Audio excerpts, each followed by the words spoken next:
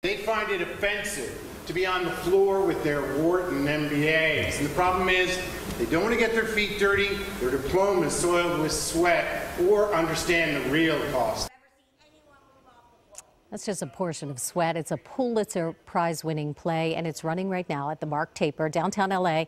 This play follows a group of friends, but then everything changes, their relationships, a lot of tension because there are layoffs at the local factory. Michael O'Keefe plays a factory worker turned bartender. We know you from so many great movies and TV shows. And now you're back on stage because you've been on Broadway. I have. And this play centers around your character and cast of friends. Mm-hmm. And it's pretty heavy stuff. Well, Lynn Nottage did an extraordinary thing with Sweat. She read an article in the New York Times about Reading, Pennsylvania, mm-hmm. and about how it was a town where the unions were broken up by management. A lot of the unions were locked out. Some of the workers have been locked out as long as 2 years.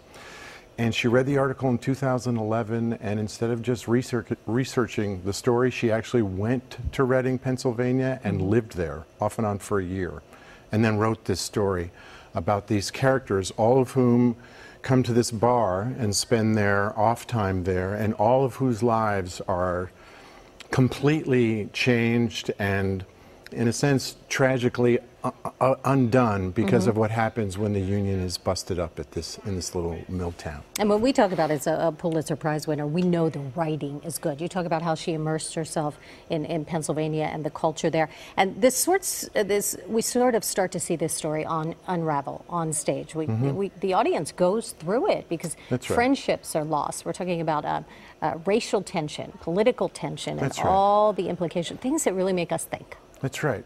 The powerful aspects of the play and the revelations about how race, economics, societal pressure, income disparity all come into play, and there's no preaching. It's all beautifully revealed in the undoing of all these characters. In the center of the play are two women, one African American, one white, who are both competing for the same jobs. They're best friends. When the black woman gets the job, the white woman's worst impulses are revealed.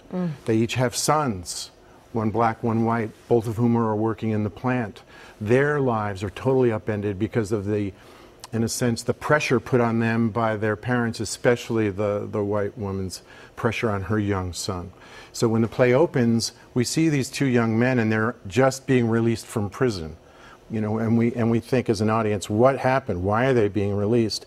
And one of the brilliant things that Lynn does as a playwright is she directs you in one way to think that one character probably got murdered or physically harmed, and then she upends all of your expectations, and audiences are gasping at the end of this play. Yeah, I get the sense this is not a feel-good movie, but it's play. But this is a necessary play, something that makes us think about what's going on in our society. Right. And it's funny.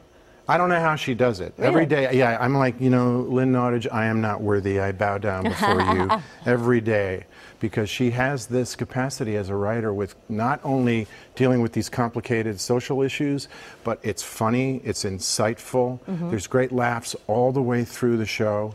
I can't say enough about it, really. It seems like you really love it. How does the cast feel after the show? Because I know the audience feels like it's something that they need to continue the conversation with. Yeah.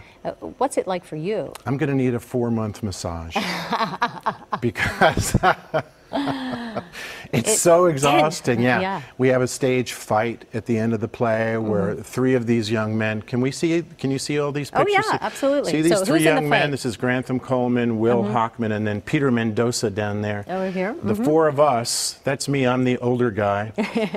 The 4 of us get into this fight at the end of the play, and I have to chase these young actors around every night. I'm actually counting down the days. I have 31 more fights with these guys. That explains the need for a massage. I'm telling you, I'm going to need a vacation. I'm going to go to Honduras and just retire, I think. That's what I'm going to do after this. No, your fans need you. All right. 31 more chances to see the production. That's right. More information about Sweat at the Mark Taper. This is playing right now in downtown LA.